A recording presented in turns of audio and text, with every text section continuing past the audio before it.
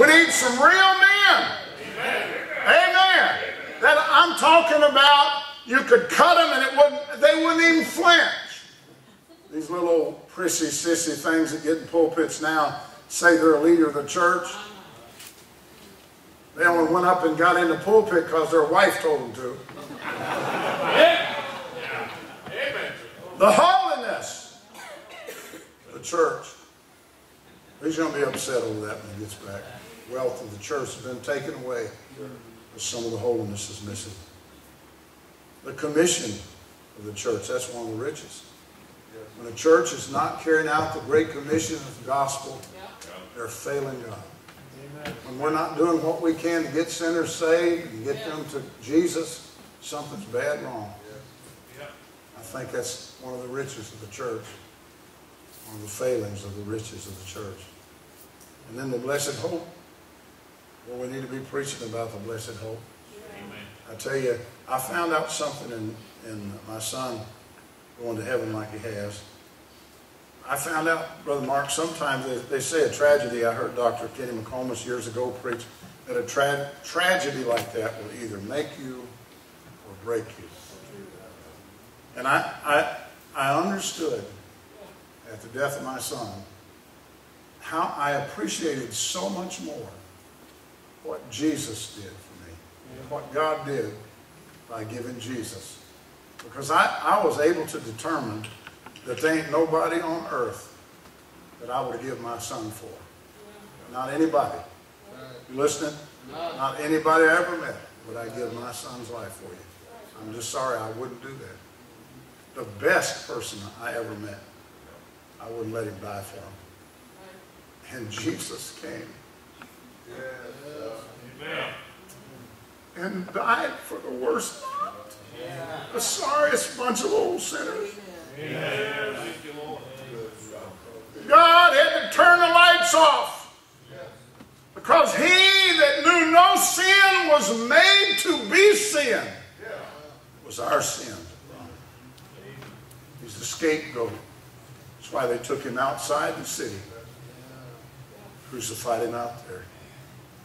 Took our sins out there with him. What a Savior. What a Savior. What love that God showed toward us in giving his son, went on purpose and laid his life down for the likes of me and you. And even tonight, being saved for years, we're still not worth anywhere close to what he gave. You listen, I've been saved 48 years. And I haven't been off in vile sin and chasing. I'm not bragging, I'm just making a statement for illustration. I haven't done it, but I am still not worth anything like what he did for me. Let's stand together.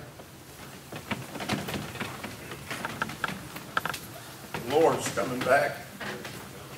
Boy, is he hot. He is coming. That's why I ended with that thought of the blessed hope. That's the promise we have. It's not going to always be like this.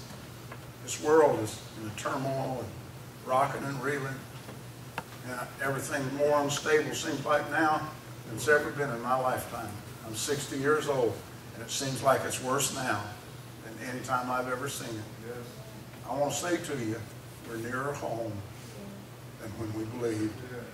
I'm a whole lot closer home than I was in 1961 when I bowed at an old-fashioned altar and asked Jesus to forgive me and save me. Take me into his family. Well, I'm a lot closer home than I don't know when it's going to happen. I know it is going to happen. Jesus is going to come. What if you had to meet him tonight? How would it be in your heart?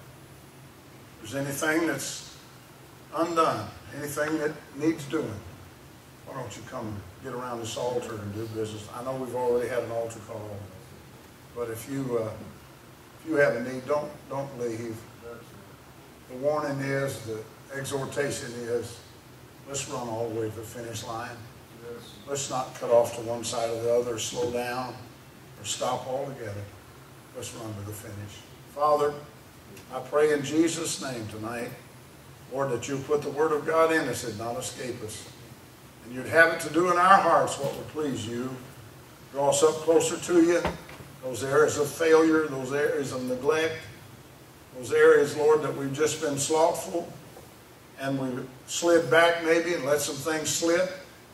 Help us, Lord, to once again come and just pour our heart and soul out to you and apologize to you, Lord, and ask for forgiveness of those things where we let you down. And you've never disappointed us, but there ain't no telling how many times that I've disappointed you. God, help us tonight. Get a fresh glimpse of Calvary, the price that was paid for us. Help us, and we'll give you all the credit for what takes place. Save anybody in the building lost. And Lord, anybody that's not serving, I pray you'll deal with them. And we'll thank you in Jesus' name. Amen. Amen. Come on, if you have a need tonight, just obey the Lord. Richard, you want to say something?